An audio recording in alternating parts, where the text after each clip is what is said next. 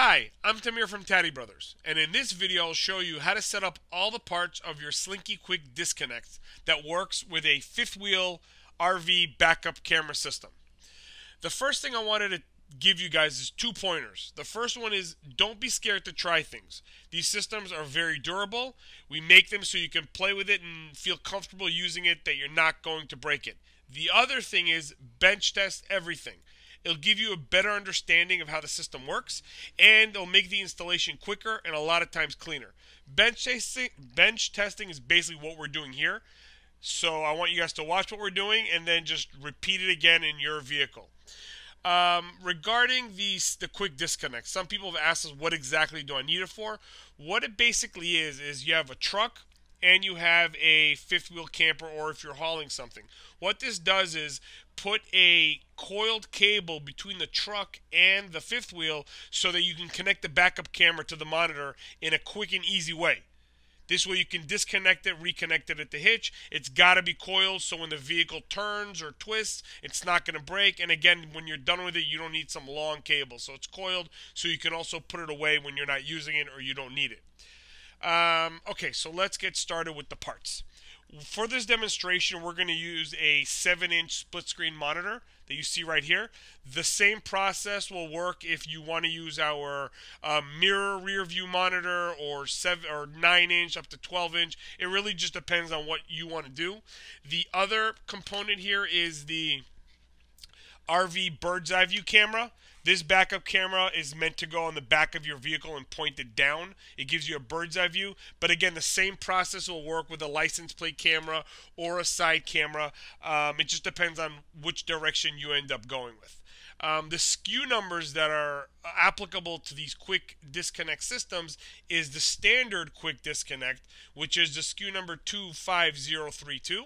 We have the heavy duty one, which is the 25033, and the industrial commercial grade 25034. These are the quick disconnects that we're going to be addressing here. So it's the same process for all of them. They're all available in 1 up to 4 channels. When you purchase it, it just depends on how many channels you're deciding you want there. Okay, so let me break the parts down for you. The first component that we have here is the coiled cable. That's the part that goes between the truck and the fifth wheel.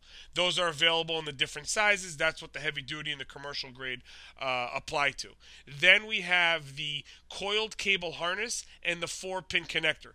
The coiled cable harness is the part that connects between the truck and the coil and the fifth wheel and the coil. There's 2 different versions of it. There's the version I'm going to be using here at the video, which actually has them combined. So the coiled harness actually has the 4-pin connector built into it. And then we have another version, which you see here in the picture, which is the coiled cable harness, showing you the amount of channels that you chose, and then you just connect the pins to it. Then we also have, in this system, it also comes with some brackets and screws if it's applicable to that type of cable, and also a baggie with a lot of different couplers, DC, RCA, male to female, just stuff to make the installation a little easier, and also a couple of pigtails. If you need those, that'll make the installation a little bit easier as well. Let me show you first the coiled harness I was talking about. For this video, we're going to be using this one. You can see that you have the connector here, and then you have the little 4-pin adapters, that portion of it going right here. Here it's already built into the cable, and we have a 4-channel cable, 1, 2, 3, 4, right? So that you can carry 4 cameras in it. If you bought a 2-channel one, for example, it would look like this, right? Because you're only going to be able to carry 2 cameras with it. That's what this one is for. If you got the one that you have to put together, right, so it would look like this. This is the more heavy-duty one. It actually is a little fancier because it shows here channel 1, channel 2. Right, and then we would also connect these 4 pins to it. So let me just make it a little bit cleaner here for you guys to see. We're going to take this pin right here, plug it in there, like that. Okay, and now we have a cable that's from start to finish, it looks like that coiled cable harness that I showed you when I'm giving you all the parts. That's the only difference between the systems. So when you're putting it together, that's basically what you're going to be doing. So back to what we're talking about here today. Let me first plug in the monitor. Right, we're using a split screen monitor. We're going to take the harness. We're going to match up the two arrows that you see right here. We're going to put it together. When you hear the click, you're there. We'll just set that aside here for a second. And let me start putting the parts together. The first part I'm going to address is the monitor side. So to do that, we need one of these cables, and we will need a premium cable that you have right here. Okay, what's going to happen is you're going to start the process of setting up the system on the truck side from the monitor, and you're going to go back to the end of the truck. The reason you want to do that is this way the extra cable will be on the monitor side. You could spool it up, hide it under your dash, and it'll give you a cleaner installation. You also want the spool to basically be where the power is coming from. So that's how that is going to set up. So let me put it together here for you guys. First thing I want to do is connect this portion here. This is going to go to the back of this, right? This is going to go to the end of the truck. So what we're going to do is we're going to look for channel 1, so it's usually the one all the way on the side. If you get it wrong, we'll just switch it around afterwards. It's not a big deal. And I'm going to connect this to here. And now you see where we need the couplers because we have 2 males. So I go to my little baggie that I have here. Like this, and I'm going to put the male here, oops, and we're going to connect the other RCA here. So then we have one of the channels coming out of the cable right there, going into here, and now this part is going to connect where the monitor is, okay? We already connected the harness to the monitor, so what we're going to do here first is we need to connect this to power, and we have to connect the monitor to power. So how we're going to do that? We're going to take the red and the black on the monitor itself, okay, and we're going to connect it to the 12 volts that we have right here. I'm using alligator clips, but obviously in your vehicle you can use the fuse box or some kind of 12 volt, or when you're bench testing it, connect it to some kind of battery, 12 volt battery. So you can see the monitor already turned on, right? It's getting power. That's the blue monitor, right? When you see this blue screen, that doesn't mean it's broken. It means it's not getting a signal. That's what no signal means, but we're going to tackle that also, show you how to set that up. But now we have to connect this portion to the power as well. That's the cable that's going to the coiled harness, right? So the way we're going to do that is we're going to take the pigtail that we have here, okay? I peeled off the ends of it a little bit to make it a little easier, and I'm going to unplug the camera and the monitor portion, and I'm just going to twist these together. Alright, so we're going to go like this.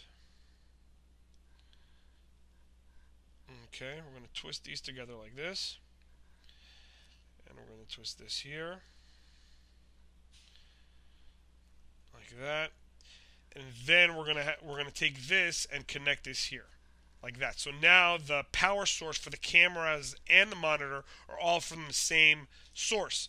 Obviously, if you have 4 cameras or 2 cameras or 3 cameras, you're going to do the same exact thing, and you're going to have a bunch of these connected here. You can make them nicer with electric tape and all that, but we're just doing a bench test here right now. So then the next thing we're going to do is now I'm going to plug it into power again. Obviously, we're not going to have a picture because it's not connected to the camera yet. And the second portion of this cable, right, because it's got the video here as well, going to the 15-foot and here, we're going to connect it to the channel on the monitor itself. So because we're using the split screen, let me get the channel 1. So you guys see that right here. It says AV1 right there. We're going to plug it in. And now we have the monitor getting power feeding to the 15-foot cable, which goes all the way to the end to this where the quick disconnect, the slinky portion, is going to connect. This just goes at the end of your truck. You just leave that there, and then you connect the cable after we're done with the monitor side. So one more time, let me go over this. You're going to have the monitor connected to the harness, connected to the 12 volts. You're going to have the cable that you're going to thread from the monitor to the end of the truck, connected to that same power source as the monitor. That is going to get threaded through the vehicle all the way to the end of the truck, where you're going to use the coiled cable harness. That's what you're going to do with that. Now let's move on to the monitors, to the camera side, excuse me. Okay, we're going to move this over here. And let's go like that. Now we're going to go to the monitor side, camera side. So here I'm using an RV camera. Okay, remember, when you're spooling all this stuff together, you're going to want to start from the edge of the fifth wheel and go all the way to the back. This way, the extra cable is going to be spooled in a place where you'd be able to manipulate it better, keep it under the gooseneck or whatever it is that you have. For this demonstration, I'm using our 35-foot premium cable. This cable has gold tip. It's very durable, and I upgraded it to have the inline power. This way you can continuously power the entire system from one place. So here we have this cable. Let's just thread it all the way to the back, right? So I'm going to connect it over here. Pretend this is all the way in the back there. Like that, and like this. Okay, so now we have this cable right here. I'm going to put the camera in the back. Okay, so at this point, this is what you're going to have at the hitch. We need to now get the other coiled harness, right, that we have right here. This is the one that's going to go at the end of the fifth wheel, and we're going to connect these together. So we're going to want to find channel 1, which is probably this edge right here. You see that? And we're going to connect them, but you see you have now 2 males and 2 females. So now we're going to go back to our baggie of connectors that we have here. And I need a male-male DC plug and a female-female RCA. We provide you with all these baggies. If you need more, you can also pick them up at a local hardware shop or just call us. But we give you guys enough. So I'm first putting it at the end of the 50-foot cable, the premium with the power upgrade. And now I'm going to go to channel 1 here, and we're going to connect that here, and we're going to connect this here. These connections are durable. They're not going to rust or anything, but if you want, put electric tape around them, make them nice. You're never going to have to disconnect it again. It's here, it works, and it's done. Once we did that, you just have this portion right there, and now we have this portion here, and we have the other portion, which we got right there, over here between the truck. All that's missing now is the coiled portion. Okay? Remember, again, you want to bench test this before installing it. It's very important because if the camera isn't installed right or something like that, you don't want to permanently mount it if you can't get it to work. So you want to just make sure everything is working for you, and this way you have better success putting the system together. So when we're putting this up, we're going to lift this up here. I'm going to connect, I'm looking for the 1-2, and that goes at the top usually. Push it in, twist it around, like this. Okay, and then we're going to do the same thing here. Look for the 1-2, and that goes on the top. And right away, we got it right the first time. Like that. Let's see, I'm going to put it on channel 1 for you guys. Okay, so we got the monitor right here. See, it's a live image of the monitor. Okay, so now we have it working. I want to just go over the monitor, the camera side connection one more time.